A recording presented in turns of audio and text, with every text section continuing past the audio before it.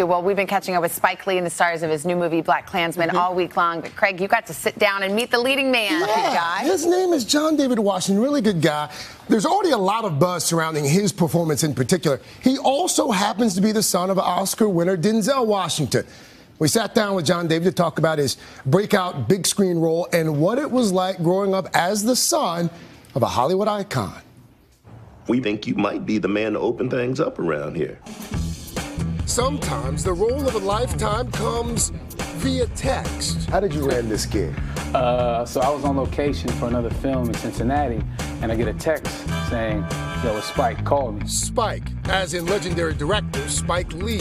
The filmmaker wanted actor John David Washington to play the lead in BlacKkKlansman, a movie based on the real-life story of a Colorado detective, Ron Stallworth, God bless white America, who infiltrated the Ku Klux Klan in the 1970s. Chief, black Ron Stallworth over the phone, white Ron Stallworth face to face, so there becomes a combined Ron Stallworth. Can you do that?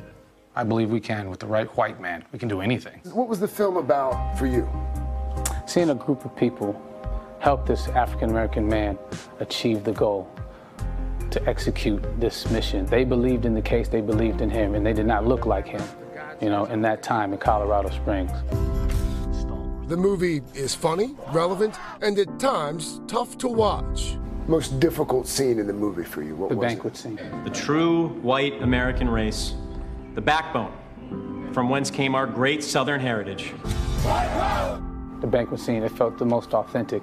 All those hoods and the celebration of this institution of hate. And even talking and hanging out with the fellow actors that were playing Klansmen, you know, we had to joke around between takes, like really just try to get out of it, shake it off, because of how real it felt that day. BlacKkKlansman isn't John David's first foray into a Spike Lee film. At 9, he appeared in Malcolm X. I'm Malcolm X! Co-starring with a certain other actor with the same last name. We didn't land on Plymouth Rock. Plymouth Rock landed on us. John David Washington is Denzel's son. And lest you forget, the son of Pauletta Washington.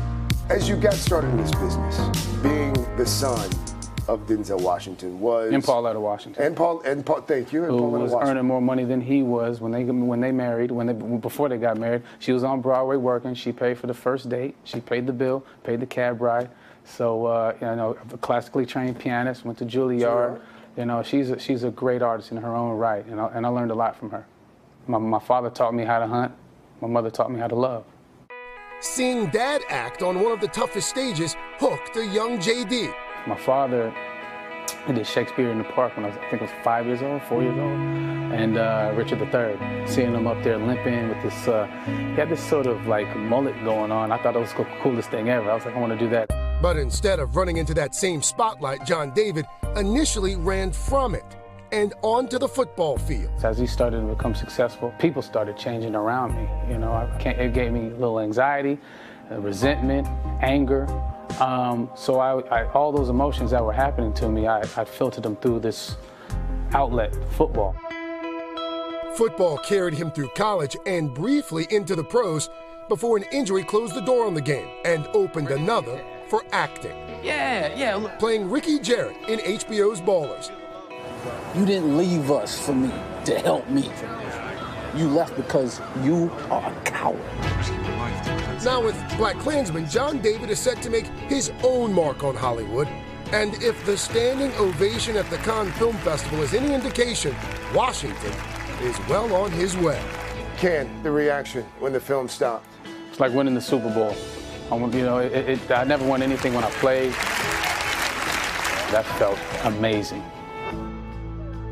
Well, one of the things I really enjoyed about him is you get the sense that he is still very much appreciative of all of this. Like he's, you know, authentic, genuine, all that stuff. But he is very blessed. He knows that he's blessed. Yeah. But there are times when you guys have both seen the film, you close your eyes, and it's like, oh, it's Denzel Washington. Yeah. He sounds That's just what like Al his dad. said, right, with this. That was your first reaction. Especially sometimes if you just listen to him. Yeah. He's got those intonations. He holds his own. Yeah. I mean, He does. He's an actor in his own right. By the way, the afro not real in the film. Oh, really? Yeah, I was disappointed too. He wore it well. It premieres this Friday. BlacKkKlansman opens in theaters this Friday, and it also, of course, opens. It's coinciding with the first anniversary of Charlottesville. All right.